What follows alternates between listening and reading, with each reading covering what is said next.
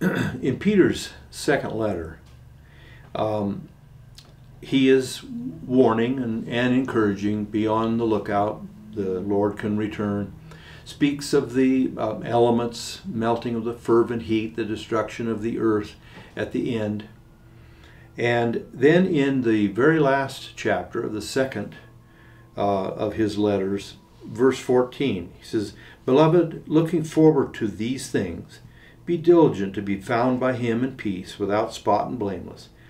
Account that the long-suffering of our Lord is salvation, as also our beloved brother Paul, according to the wisdom given to him, has written to you, as also in all his epistles, speaking in them of these things, in which are some things hard to understand, which those who are untaught and unstable twist to their own destruction, as they do also the rest of the Scriptures."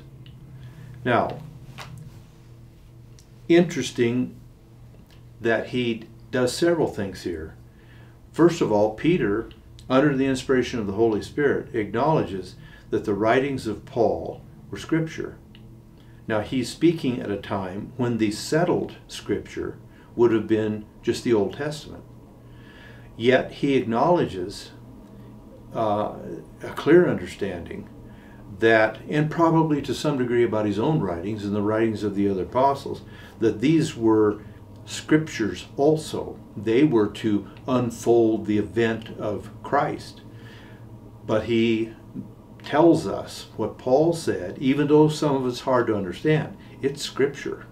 Then he says, unstable people and unlearned, and he's not being derogatory here about people who may not have a degree, but who take no care to educate themselves, to understand the Scripture, to read, to study, to meditate, so that they have right understandings of Scripture. He said there are some people who twist the Scripture even to their own destruction.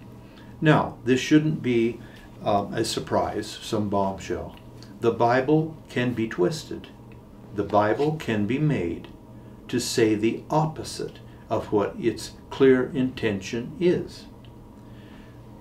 The devil himself, if you can imagine the gall he had, he misquoted and misinterpreted the Bible, the Scripture, to Jesus in the temptation in the wilderness. Jesus, who's the writer. He's the living Word.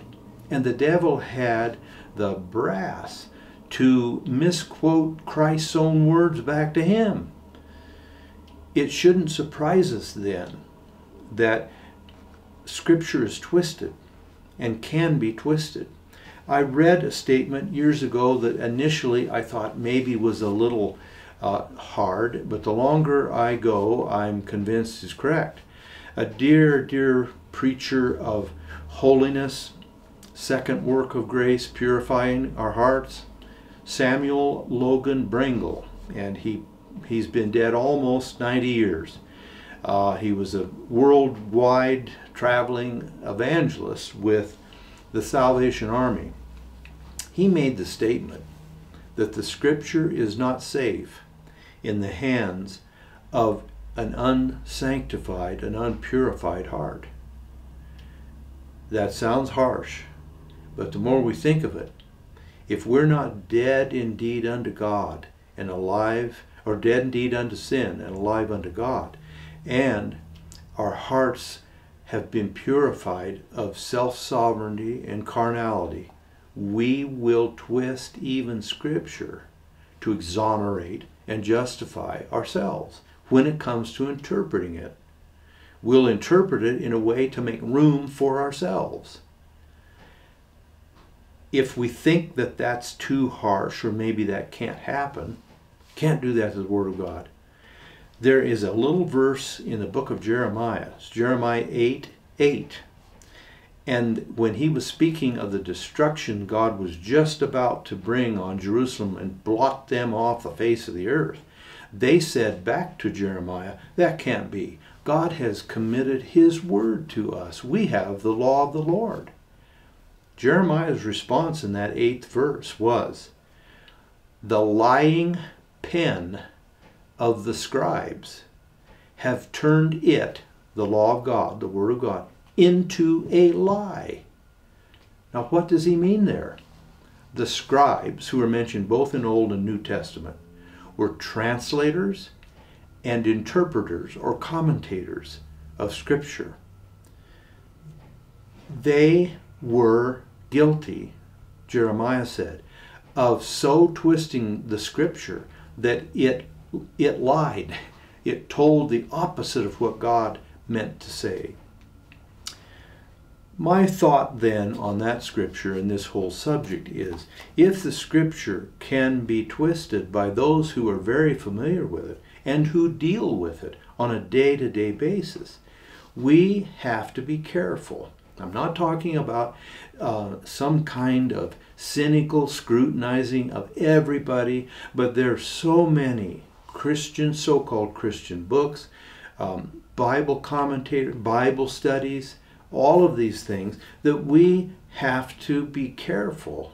Is this a twisting of Scripture to fit a certain preconceived doctrine?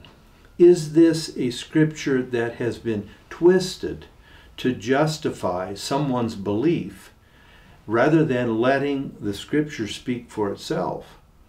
If we're warned many times in Scripture about the possibility of twisting Scripture so that it deceives rather than enlightens and conveys truth, we need to take that to heart. So, don't grab every book off the Christian bookshelf.